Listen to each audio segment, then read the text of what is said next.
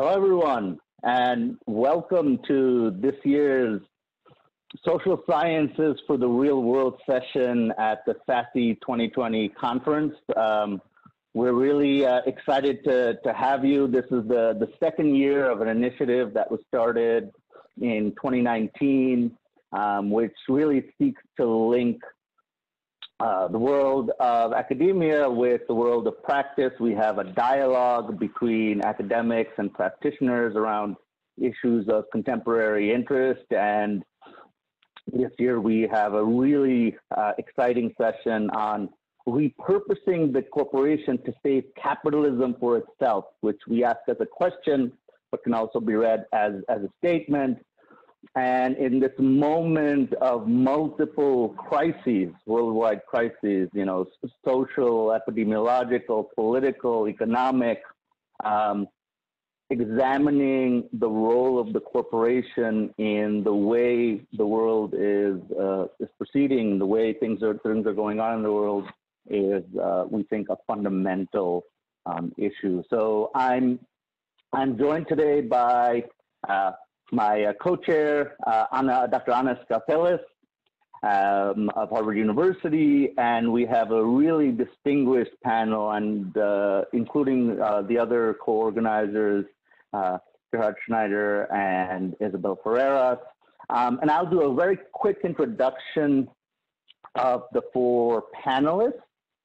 The panelists will have some time to speak on the issue, so we've asked them to prepare statements to really discuss the issues at hand, and then we will open the floor to questions. I may take the chair's privilege and ask a question or two, but we know that you, the audience, will have questions, and we invite you to send them in as we're dialoguing, as we're speaking, and we hope to have a really robust discussion today. So to start, again, I'm going to introduce the panelists.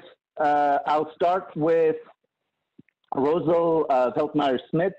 Rosl Veltmeijer-Smits, she's a portfolio manager in the fixed income division for sustainable discretionary portfolios of Triodos Bank Private Banking. She has many years of experience in the field of sustainable finance and investments, and holds a bachelor's degree in business economics and master's degree in social banking and finance. And she has a really diverse background and will speak to these issues from someone who's really been embedded in the field for many years. Finally, she's the chairperson of the research committee of the Euromedian and associate of social banking. Next, we have Isabelle Ferreras. Dr. Isabelle Ferreras is a long biography. I only give a part of it. She's a senior tenured fellow at the Belgian National Research Foundation and a professor of sociology at the University of Louvain in Belgium, a senior research associate at the Labor and Work-Life Program at the Harvard Law School, and a member of the Royal Academy of Sciences, Humanities, and Arts of Belgium. Her research focuses on understanding work in the context of the Western service-based economy, and she's developed a very unique critical political sociology of work and has been involved really in the academic and I would say the activist and practitioner side of this space, and we're very privileged to have her as a panelist today. Erik Breen is the principal at Infinsus. He provides his advisory provides in-depth independent advice on integrating finance and sustainability. And his goal, the goal of his company, is to stimulate better informed, integrated decision making, which brings together financial return and sustainability, benefiting all stakeholders. He has a quarter century of experience in the asset management field, and especially integrating finance and technology. And so he has some very, very interesting insights to provide us. And finally, we have Jeroen Veldman, who is an associate professor at the Center for Entrepreneurship, Governance, and Stewardship at Nyenrode Business University. He's an honorary Senior Visiting Fellow at Cost Business School, and he's the section editor for corporate governance at the Journal of Business Ethics. A particular note for this panel, he leads something called the Modern Corporation Project, which is a very interesting research project focusing on identifying and disseminating work and best practices which support long-term value development and value creation for firms. So he too has some really interesting insights to offer us. So without further ado, what we'll do is go to the statements, the opening statements on this issue of repurposing the corporation to save capitalism for itself. So we'll go in the order that I just went. We'll start with Rosl, and then we'll open the floor for questions. So please. Thank you very much, Imran. And thank you very much for inviting me to this interesting session. And it's my pleasure to contribute to this debate. First, please allow me some words on the wonderful organization I work for. So Triodos Bank we are an independent sustainable bank founded in the Netherlands exactly 40 years ago. And we were founded on the conviction that banking can be a powerful force for good. Right, so it's our mission to finance change and to change finance. And how do we do that? We finance change by exclusively investing in and lending to organizations and projects that have a positive impact on people and the environment. And we change finance by influencing the banking sector to become more transparent, diverse, and sustainable. So looking at the current crisis that we are witnessing today, it of course started as a health crisis, but has now emerged into an economic and systemic crisis. And this crisis shows very clearly that our current economic system is by no means resilient. So we have no buffers, not financially, not socially, not ecologically. We lack diversity in production, supply chains, and so forth. We are totally dependent on economic growth, and health effects are unevenly spread between, but also within countries. So what we are now experiencing is a severe global recession, higher global debt, and increases in unemployment. Now, Triodos Bank believes that anything we should do, we should start with the environmental boundaries. So what is the capacity of Mother Earth? What are the environmental boundaries? And within this capacity, we have to do everything that we can to optimize the contribution to the Sustainable Development Goals. And that from this, the economic growth should be derived. So it shouldn't start with economic growth, but it should be the end. It should be the result of the environmental boundaries and maximization of the contribution to the Sustainable Development Goals. So what we should aim for is not an economy that needs to grow, but needs to prosper.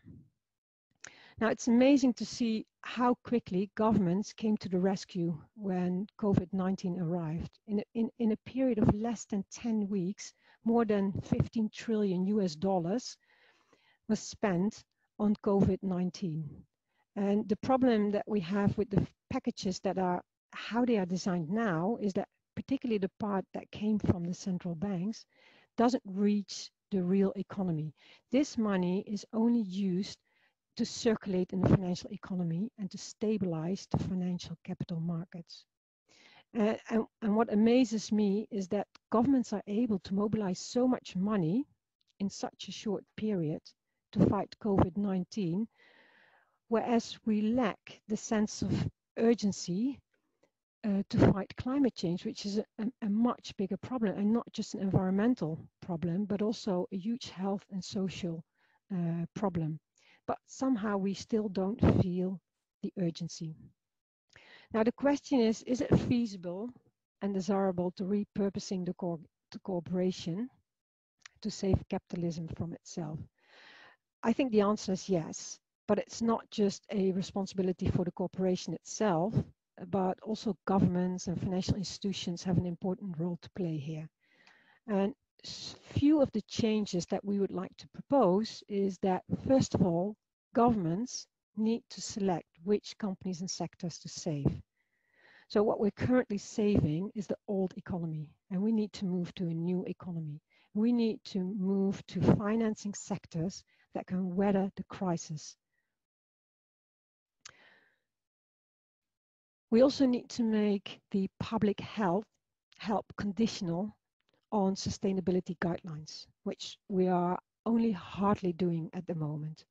And governments need to reform the policy agenda in terms of debt relief and restructuring and tax reforms. We should stop subsidizing harmful activities.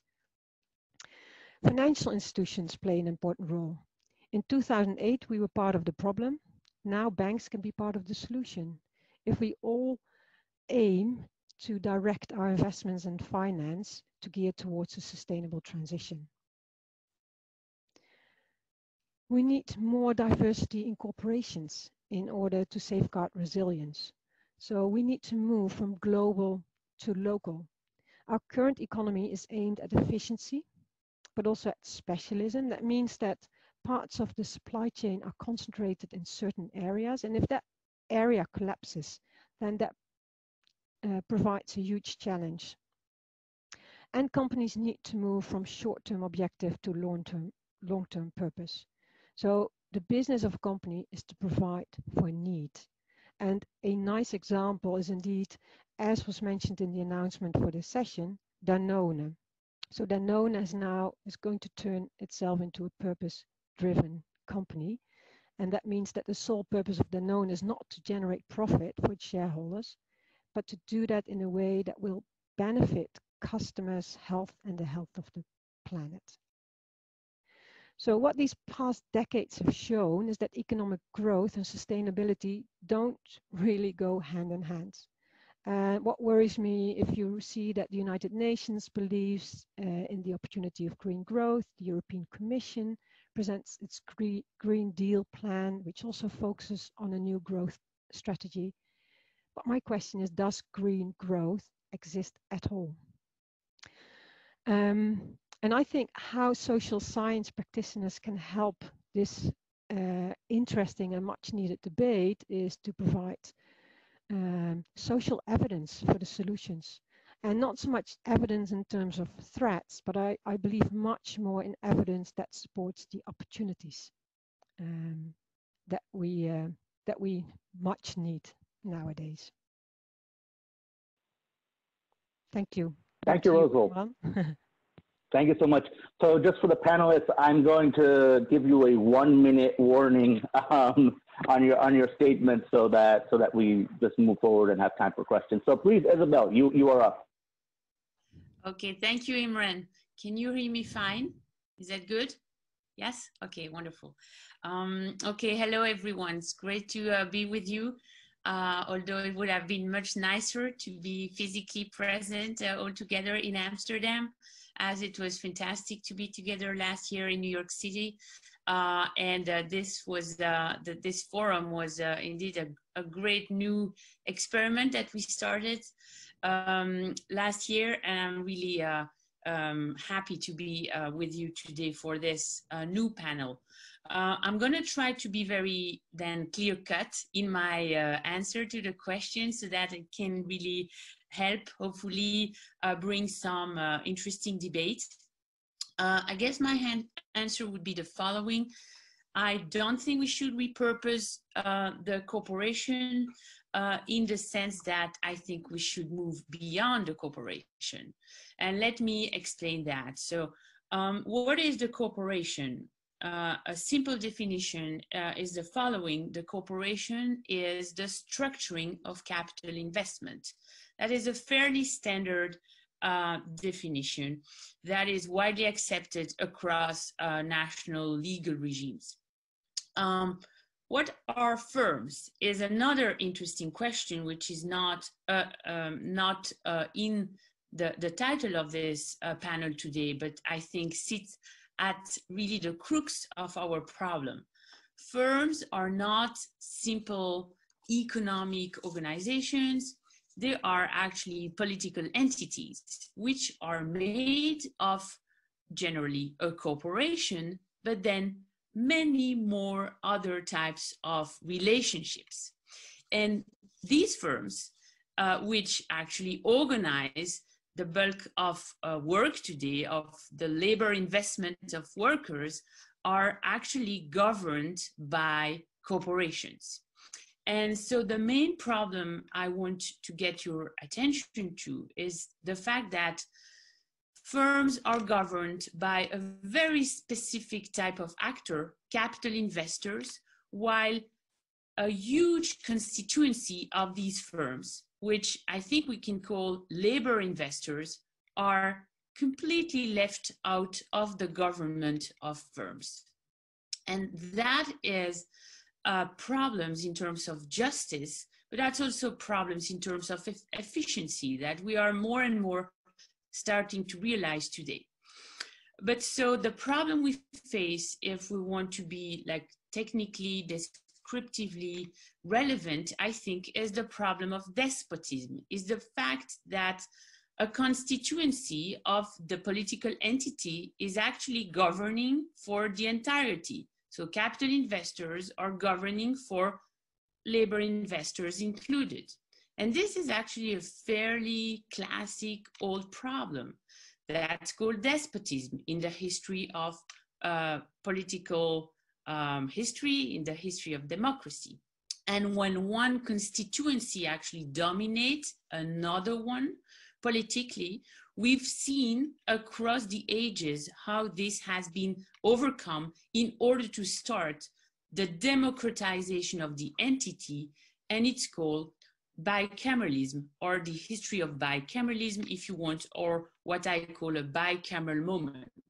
That is a moment, for instance, when the patricians in Rome, in antique Rome, accepted that the plebs had to be represented to co-govern Rome, so that the representatives of the plebs would have veto rights on the decisions that the patricians wanted to take.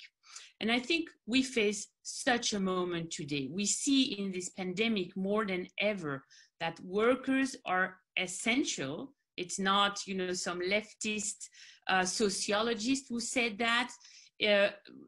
Workers have been recognized by governments across the world as, some of them as essential workers, and specifically those workers who used to be, we used not to see, whose work we used to consider invisible, take them for granted, and certainly not consider them as important and dignified. Yet, so workers are actually the key labor investors enabling firms to actually operate. So we should really move forward and understand that corporations are not like the end of history. Corporations is a way to structure capital investment. Firms is a bigger story. It's the institution, the political entity in which a corporation is embedded. And now we face the question, how are we going to democratize these entities so that the labor investors who are recognized essential today can actually participate in governing the firms? I think I'm going to stop here so that I leave it to others to speak to. Thank you, Isabelle. Erik, please. Thank you, Imran. I would first like to start my section with the fact that I'm an optimist, and that's also my disclaimer. So I will definitely answer the question with yes, we can. And also, I was positively surprised during this past crisis. We're still in it, but in this crisis, we've seen that the behavior of people, it changed, and it changed very quickly, and it also changed very thoroughly. So in a crisis, we are able to change. And one of the key questions that I would have is, if there is a potential future crisis, which is a little bit further out, what can we do today to invoke that change? And that is, I think, where social sciences can really help out to find those answers. So we do need that change. And again, I think that we have seen that mankind is able to change. But also in terms of corporations, I think we do need that change.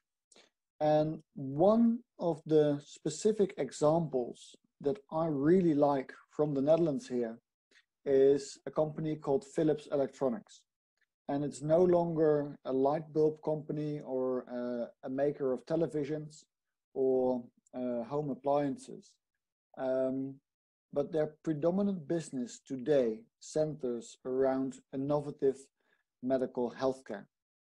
And they have been very clear in what their purpose is. And that is to use that innovative healthcare for reaching Sustainable Development Goal number 3, which is all about providing healthcare to all. So they have clearly targeted also for the year 2030, so that's a long-term target, a very specific number of, among others, reaching 400 million people in more remote areas with their healthcare services. Now that is a very clear goal, and it's 10 years out, and some might say, well, that's easy because it's so far away.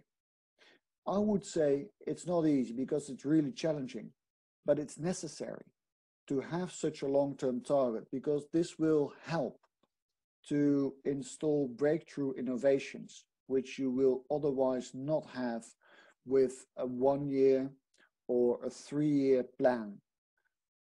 So we need those long-term targets. And along the way, of course, we need every year the progress towards those targets. But I'm very positive, and this is one of the companies here in the Netherlands that is able to advance and speed up during this crisis. So that's important as well. I think this crisis shows us that there is a certain urgency, but it also is a moment to emerge stronger from that crisis. I don't think we should definitely choose between businesses, but I would more say that we should help businesses to transit. And I think if we can get the businesses on the right path, because there are a lot of people that are also working there, and they still have a function in society as well. It might not be a 100% sustainable business today, but I think we should focus on the transition, and with a clear goal in mind of what is sustainable. But if we would only choose what is sustainable today, I'm afraid we will be left with a few gaps, also in what we would like to see in our daily lives. And then the last level, so I'm moving from the individual to the corporate level and now to the more systemic level.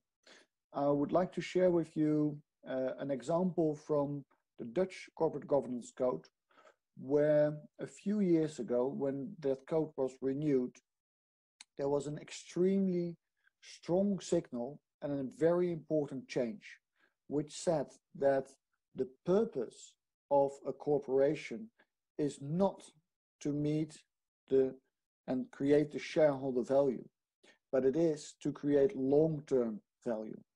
And that is for a very different audience. It's for all stakeholders. It's not only for the shareholders, so it's more inclusive. And I think that signaled an important trend. UK also followed afterwards with similar wording, and we see that more and more. One of the misconceptions is that shareholders own a company, and legally that is not true. Shareholders own shares, but they do not own the company. It's the managers and the directors and the board that direct the activities of a company. So when we will democratize a company, I think that is the level where we would need to start. So a question that might arise is, do we need to democratize a company at the level of the board and bring that all together there and follow on the path of repurposing for longer term value creation? And that would mean that shareholders would move to a position where they are one of the stakeholders and more equal to other stakeholders than perhaps today, where there still is a primacy of shareholders. So that is a question, and I think we see some signals there of that movement.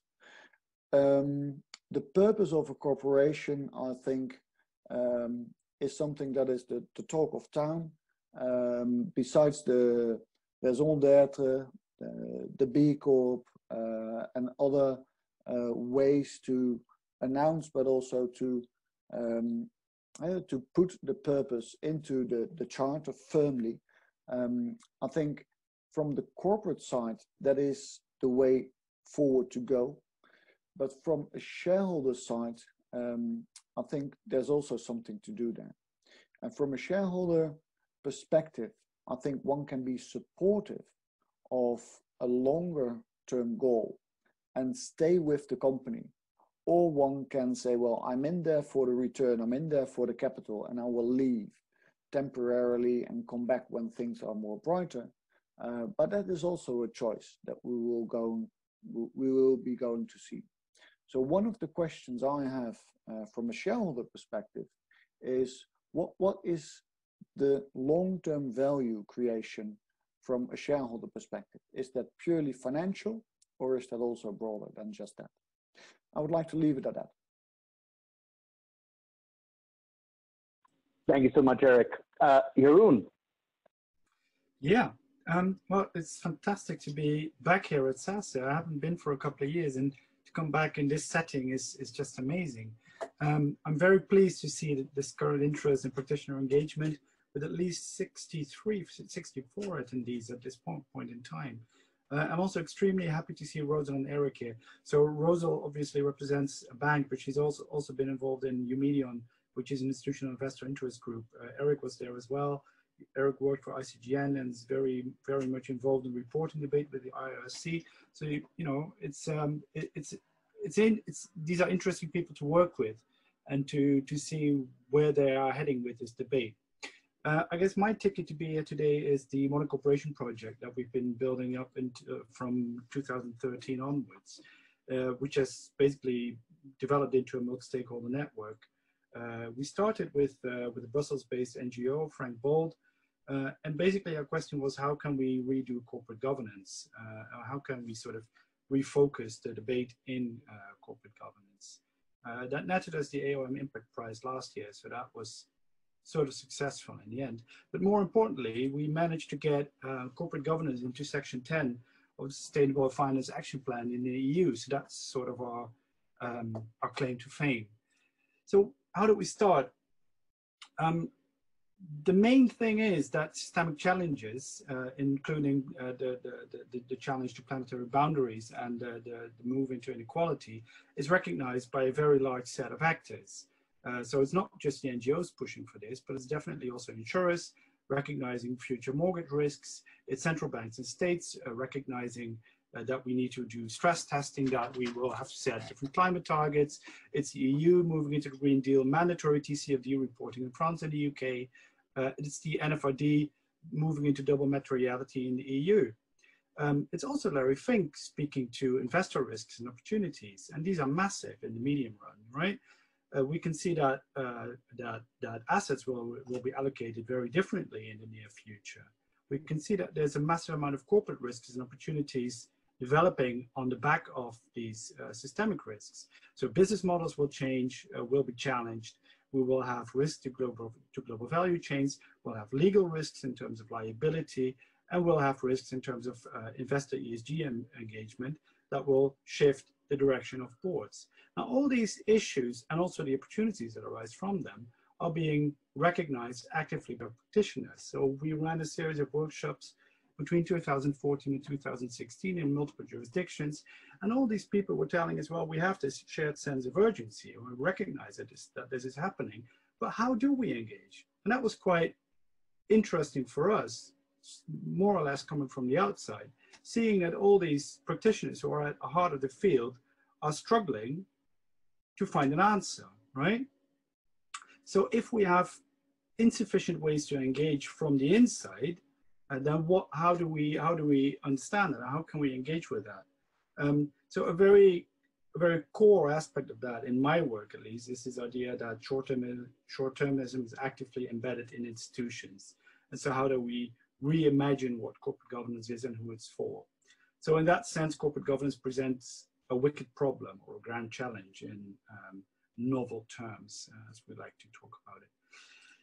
And in that sense also, if we speak about repurposing the corporation, my understanding of that would be that we need to engage with a series of institutions and practitioner problems rather than with the corporation as an institution in itself.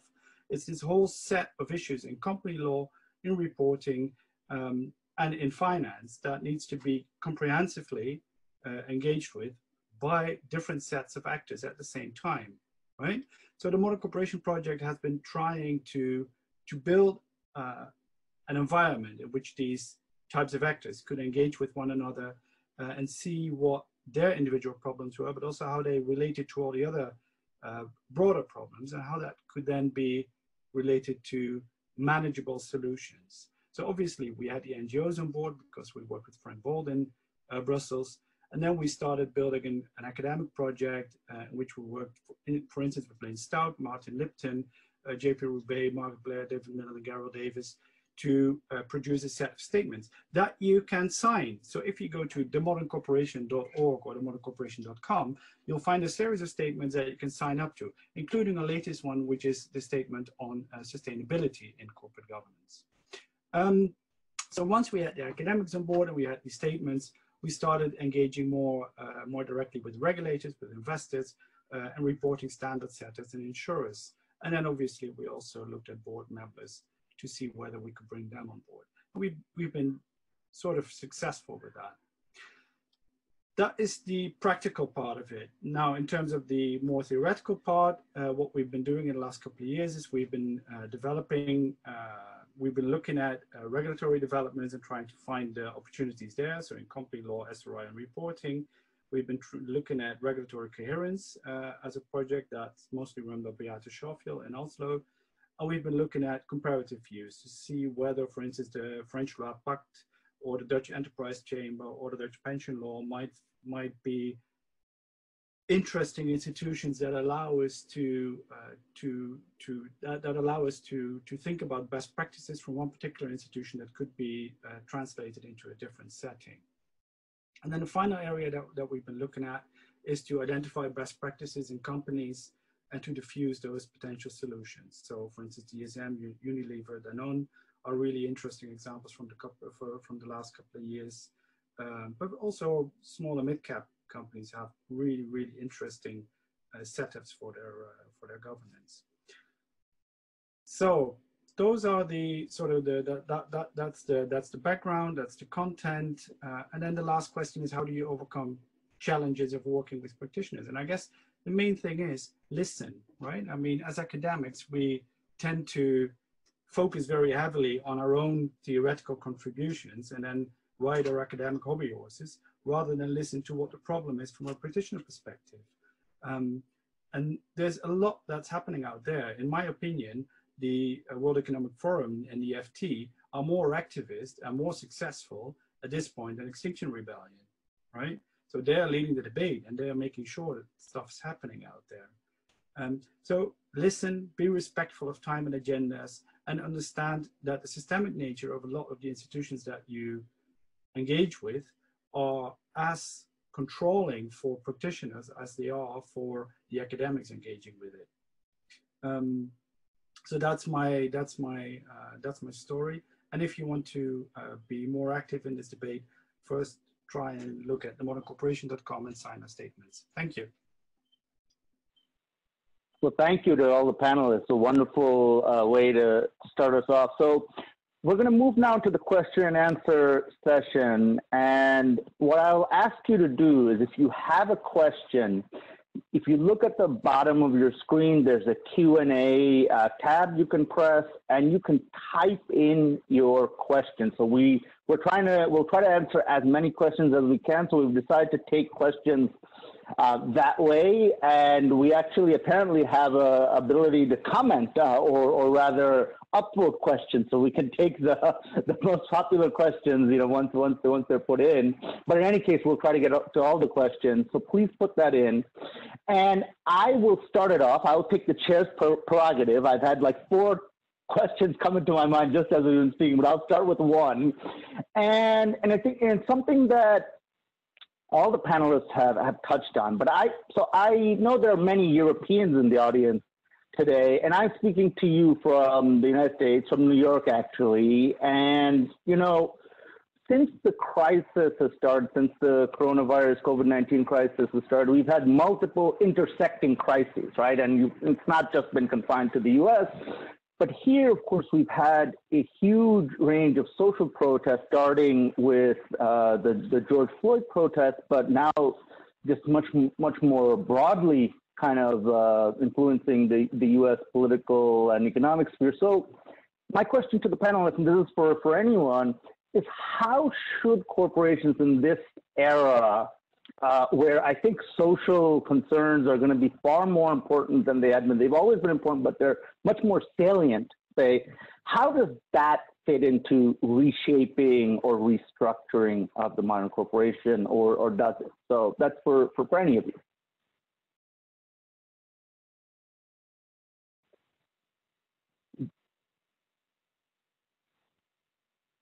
Don't be shy. You will have to unmute yourself, but again, and yes, Isabelle, please. Yeah, thank you for a great question, Imran. I think it's good to think about one example. Last year in June, so that's 2019, 8,000 workers, Amazon workers, just from the US, signed an open letter for the General Assembly that was held in June to ask for the General Assembly to actually decide to submit all the strategy of the firm to the guidelines identified by the IPCC. So really a call to the corporation to submit its strategy to planetary boundaries and comply with them. And these workers very courageously signed this letter in a not an anonymous way, and they were completely rebuffed. And Jeff Bezos told them it was not their business to care about that.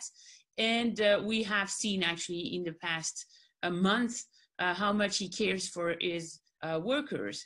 So it seems pretty clear, I guess, that if we don't keep here a vision of some if you want, way to understand that these are collective dynamics, that these are actors that we're not going to deal with only at an individual level, only if we resort to appealing to their goodwill or their ethics, but it's really about thinking properly the institutional equipment that fit a democratic society, that we're going to be able to find a way out of this crisis that will enable us to meet the big one crisis, which is the climate crisis. Thank you, Isabelle. If I may add, Rosl, please. Imran, well, for us, what we do in our finance and loan portfolio is seek for these companies that are most resilient, and that also comes back to how do they look at their assets? Do they focus on what are called the debt assets, or do they also focus on living assets? So the way the system now is designed is that capital is actually the most scarce resource, but I think it's actually the people. So that's something that when we select companies, when we we look at companies as an onion and we peel them and see how they really look after their staff, but also their wider stakeholder. And companies that do that, we consider those most resilient, and those are the companies that we like to invest in. Thank you. So what we'll do now, Erik, please. Yes, Erik and I Jeroen, would like to please. throw in one historical perspective here, which takes us back about a century, where we had the case of Ford, where there was a little bit of capital left, and the question on the table: should that capital be paid out as a dividend to shareholders, or should it be paid out to workers in additional pay? And that was taken to court, and the shareholder primacy was then founded in those rulings. I'm not sure how the past century would have looked if that ruling would have been different, but that is a question that we can ask. I would say it's 100 years ago, so this is how far that experiment has taken it, and perhaps it's now time for a different experiment. I would also like to add that what's important, if we are going to move towards a different primacy, if you like, I think it's important to realize that the benefits of no primacy, but more of an equilibrium among different players, is what we need. So I'm in favor, don't get me wrong here, of financial returns as shareholders getting what they need, which is a financial return over the long term. I'm also in favor of workers and that they get what they need. But I like, and that's the best, that we can combine the two, including all the other elements that are important here. And what we need for that going forward is the recognition of those different stakeholders groups and their interests, including those that are unborn or unable to sit at the table. And what we also need is people to speak up. And that is, I think, where Dutch may have a history of speaking up. So instead of going to strike, our workers will speak up and sit at the table. So there's a sort of a talking culture here in the Netherlands. No one likes it, but it is helpful to reach a certain effective consensus and to reach a solution that's being carried and that's more balanced. So resisting a hierarchy in that way is helpful, and really listening is also helpful. Thank you. If you don't mind, I'd like to get to our Q&A, which is really now filled up. So I'm going to hand it over to Anna, and really to the panelists, I would ask you to try and be as concise as possible, which I know is difficult with these complex issues, because we have now already 5 questions in the queue. So Anna, to you, please. Hi. First of all, thanks to everyone for your very thought-provoking statements and your work over the past decades, actually, on this. I'm going to try and bring together the 5 different questions that have been asked, and participants can also look at the Q&A for the questions themselves. And I think one way of bringing the 5 questions together is around the question of politics. So people are asking, what does democratization of a corporation actually look like? What is a good metric, given that CSR has had fairly limited results over the last 20 years? What is a way of speeding that up and making corporations more accountable because transparency doesn't really seem to work? And the second question about the politics of corporations comes from Daniel Kinderman, and I think it's a very good question, namely that a lot of non-resilient older companies are supported by right-wing populists. So if we call for a reinvestment into sustainable companies, how can we prevent that from becoming a talking point for right-wing populists? And is there a way of getting the populations that work in those industries on board for a democratic project? Thanks.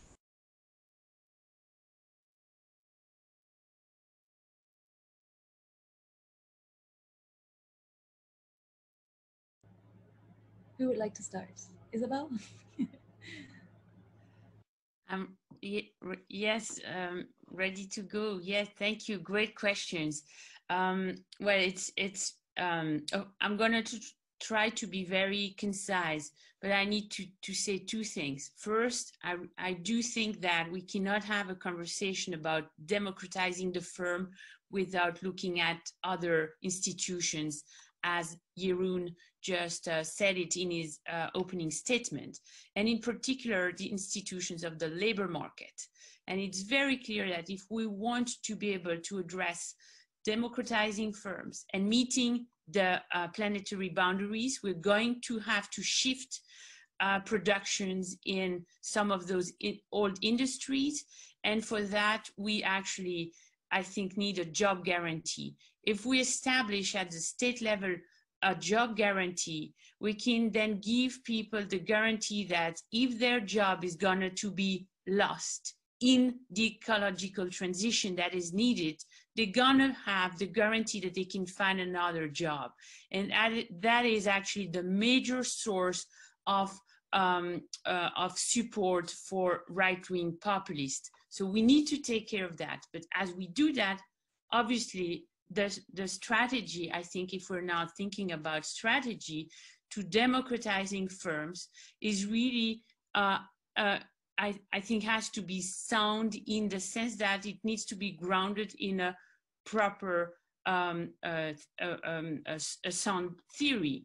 And this is why I think we should think of firms in terms of political entities, and we should look at how in history we've managed to come out of despotism. And this is where indeed we have an insight in the bicameral history.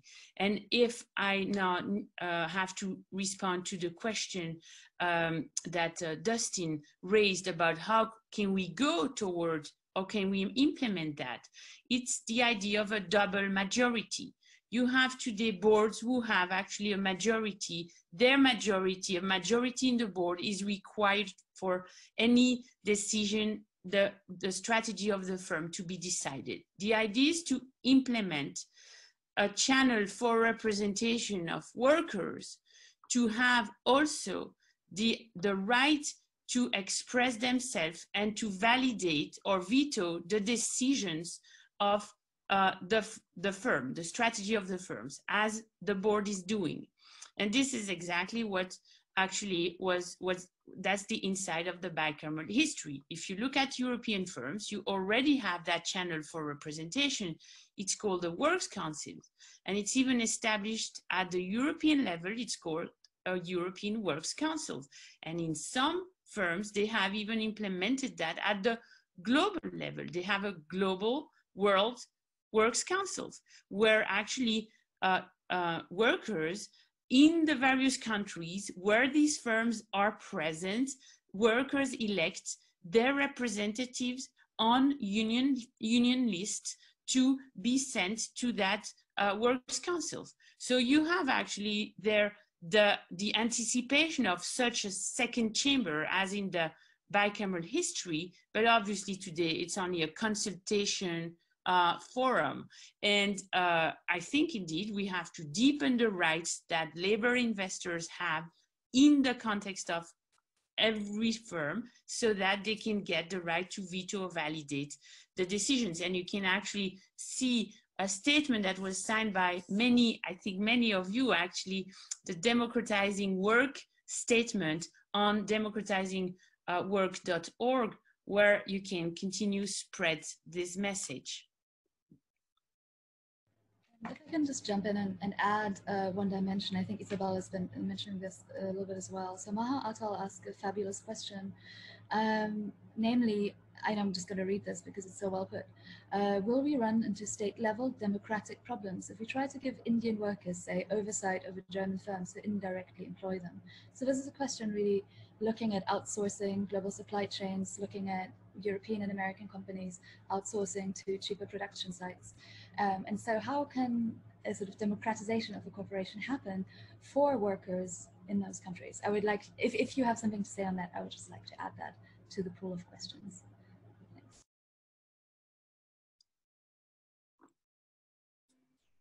Maybe I can chip in there. Yeah. So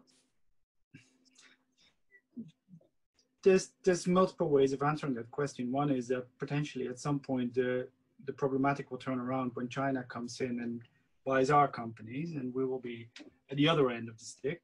So that's one. The other thing is that, I mean, in terms of my criticality, I think the main issue that we're facing right now is the fact that whereas we were able to export our model very happily when it served us, we haven't solved many of these issues of what the status is of corporate group at a transnational level. We haven't solved what that means for taxation, how we're going to integrate these issues satisfactorily. So that is a major issue. That is sort of at the macro level. More directly, what I do see is that with the whole ESG debate, there's a massive move towards a much more integrated way to report. And one of the issues there is also, for instance, say on pay. And what we've seen in the last AGM season in the Netherlands is that the reporting on say on pay allows investors to become much more vocal on how they actually assess the way in which the firms run and how we distribute different forms of finance between different forms of groups within the company. Yeah, I'd like to leave it at that for now.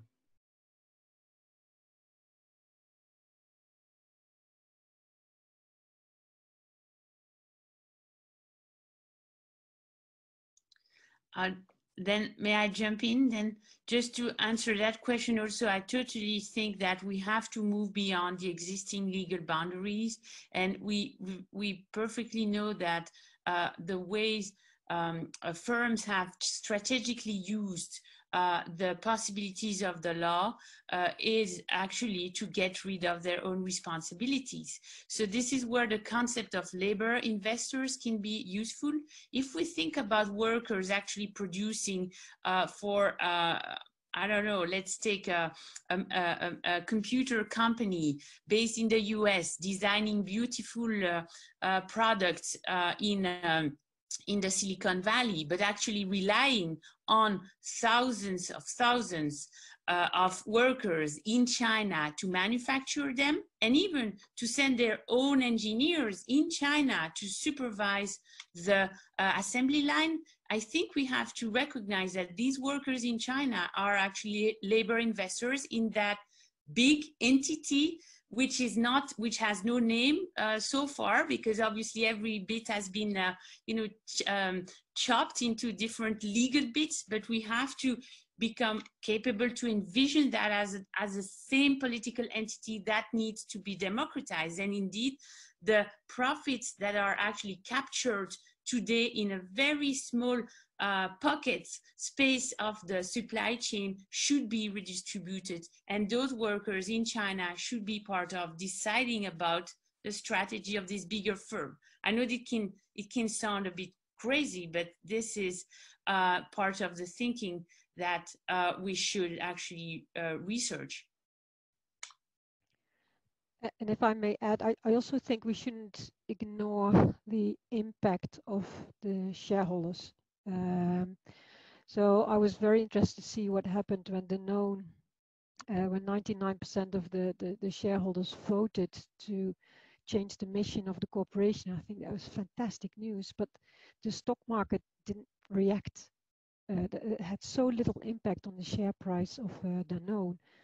And we've seen that also at Unilever, where Mr. Polman was very much advanced in terms of ESG performance and I think it did an excellent job, but still was punished for creating insufficient shareholder value. So if that force is so strong, then we need to not just concentrate on the corporation, but also how the financial system is currently designed.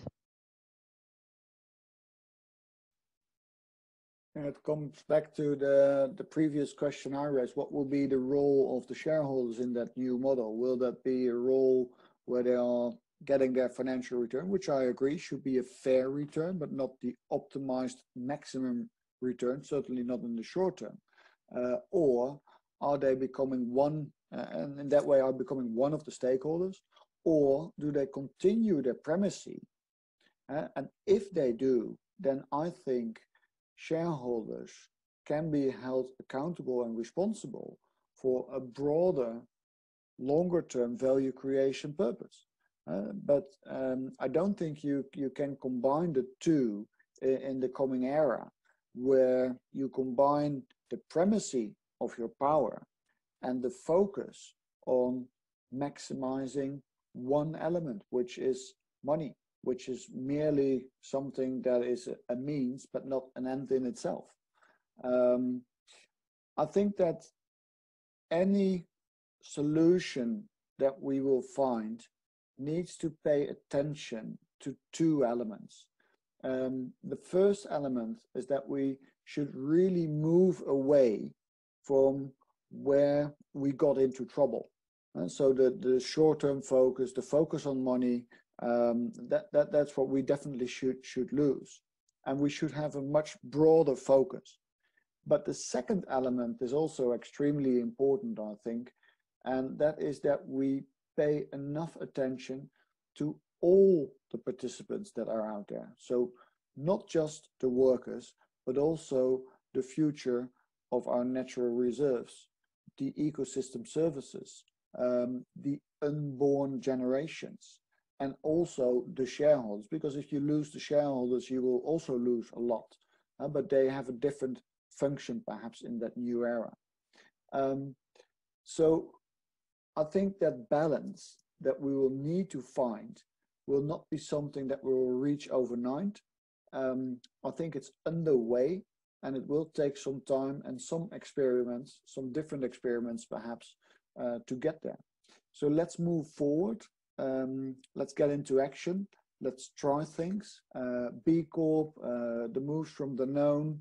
I think those are great initiatives, and we do not need to fix it perfectly at the first instance. So let's be creative and let's move forward and take out the best and move upward along the way. Thank you. Thank you for all those responses. So we're at time, and I know everyone has many things to do, so we're going to unfortunately not be able to get to all the questions, but thank you for putting those in.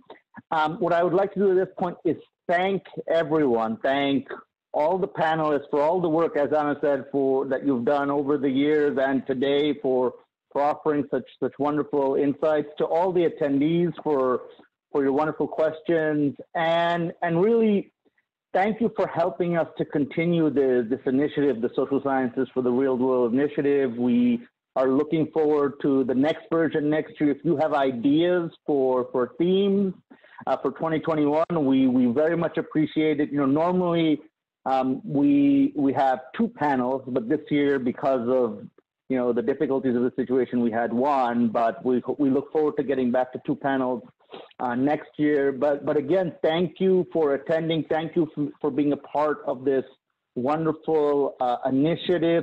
Anna, would you like to say any last words? Yeah, maybe. I mean, thanks for everyone for having been here, and also to all the audience. I don't know what next year is going to look like. It's quite possible that it might look like this again, and if it does, we even more so need your input. So if you have any questions, suggestions, just email Imran, Gerhard, Isabelle, or myself with suggestions for themes, because we really want this to be collaborative as possible. Thanks, and have a good rest of the conference.